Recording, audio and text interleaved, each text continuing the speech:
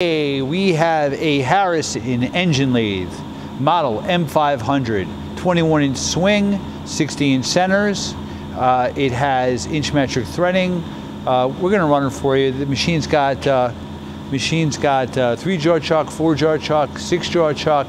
The 6-jaw chuck and the 3-jaw chuck are both Pratt Bernard and a Loris tool post, steady rest, travel dial for longitudinal carriage travel, thread dial indicator, and a taper turning attachment.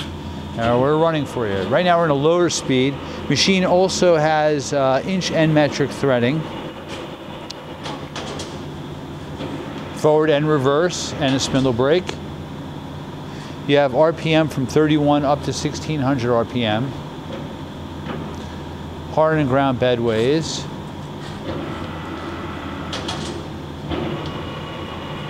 Okay, we've gone up a little bit.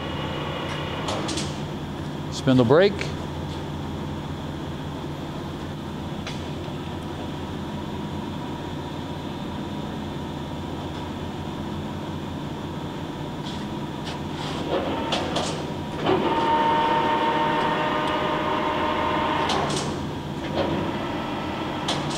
Forward, reverse, and brake.